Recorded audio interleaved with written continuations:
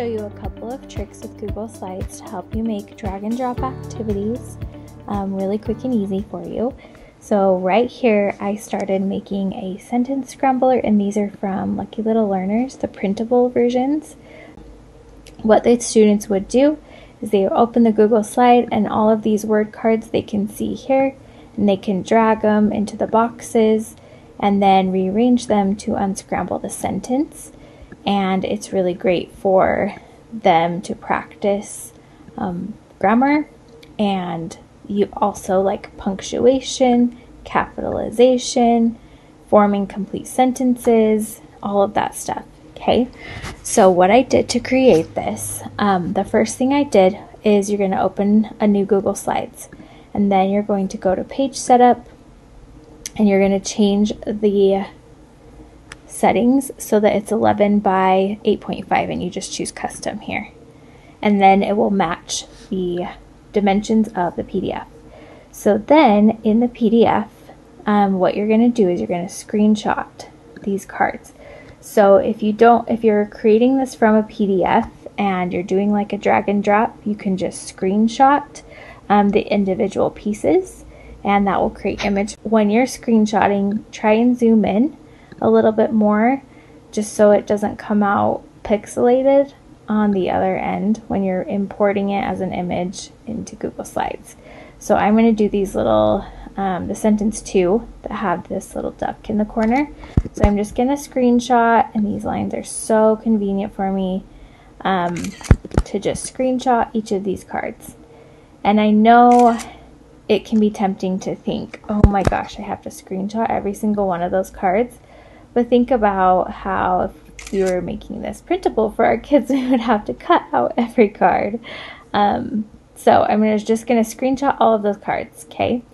And then what you're going to do is in your Google slide that you had open, the first thing you're going to do is actually go to Slide and then go to Edit Master.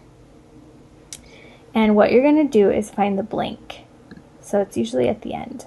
And you're just going to duplicate that whole bunch so that you basically have a bunch of blank slides, however many you're going to want for your slideshow. Okay, and then all of these other ones that come in the template you can just delete, so that I just have a bunch of blank slides to be used. Okay, so then I'm going to just close out this right here, and then I'm just going to grab a new one, and I'm going to do just a blank slide.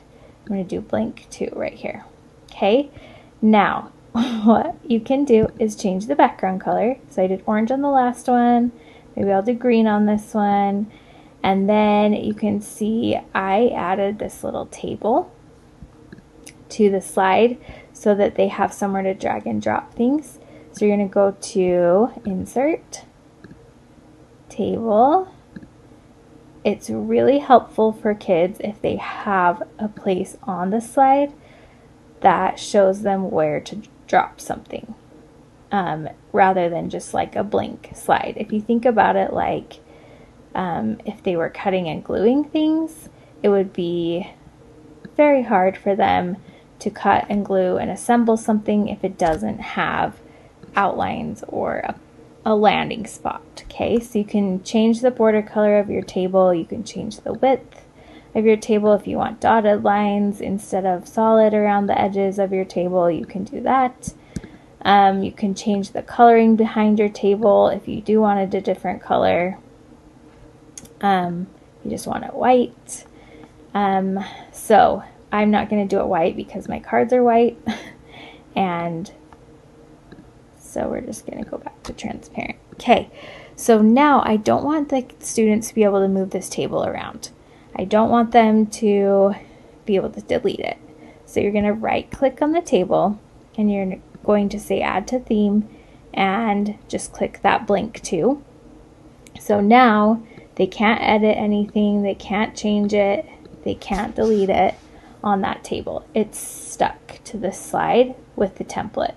So then if you went to your layout and you looked at blank 2, you can see it has that table on it, and it's part of that master slide now. Okay, so now I need my images, so I'm just going to go to Insert Image, grab them from my computer, grab the screenshots I made. Yours won't have little orange bar circles in the corner. And then you'll right click and you're going to align horizontally, and then you're going to align vertically. So now they're all in a pile, and then click Format Options. Make sure your lock aspect ratio, this one, is checked, and then you're going to change the width so that they fit, and then it just changed the width for all of those pieces.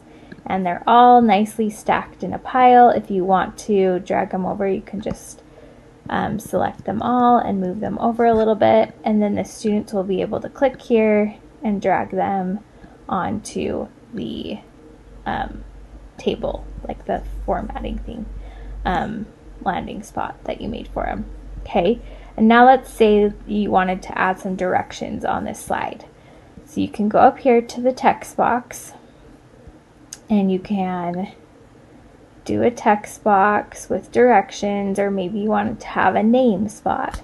So I'm just going to write directions secured to the background, because I don't want them to accidentally delete the directions, and I don't want them to accidentally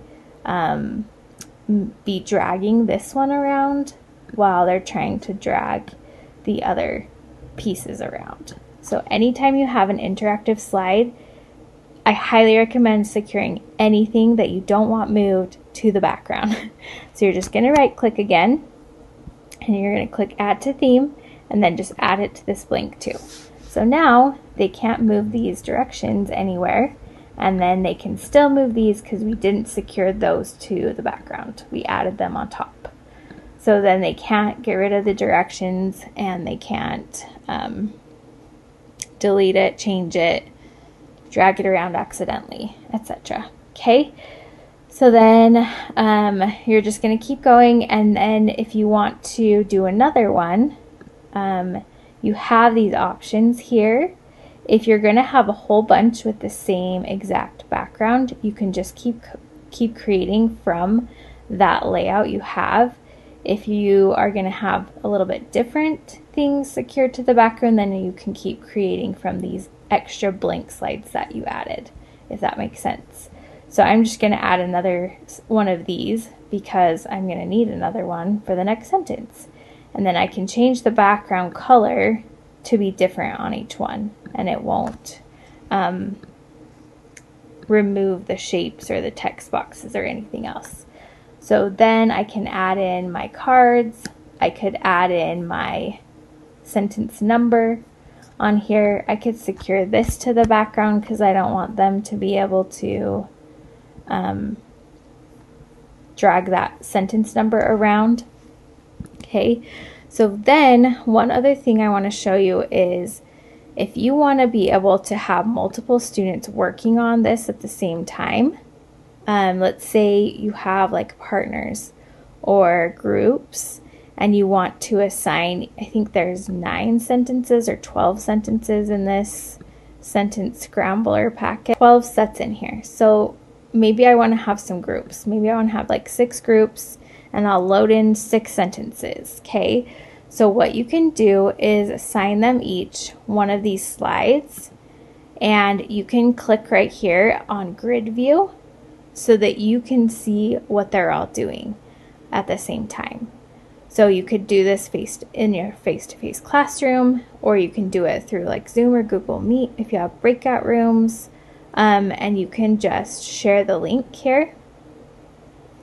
Copy this link after you change the restrictions, copy the link and share it in the chat in Google Meet or Zoom, or in your classroom, push it out into Google Classroom or something like that. And then you can say if you're in breakout room 1 or your partnership 1, you're going to work on sentence number 1. If you're in partnership 2, you're going to work on sentence number 2. And obviously we'll need a little training. That's typical with anything. And then what they'll do is be working on this, and you can see while they're working what they're doing on here, because you're looking at grid view. You're looking at everyone's all at once, which is super convenient if you have lots of slides. And then you don't have to just scroll through to watch everyone's. You can just click on grid view and see how everyone's doing. You can zoom out if you have even more, so you can see all at the same time. So there's a few things with Google Slides and creating interactive activities. I feel like I barely touched the surface with this, and so let me know in the comments what you want to know. What do you want to know how to create? What questions do you have? How can I help?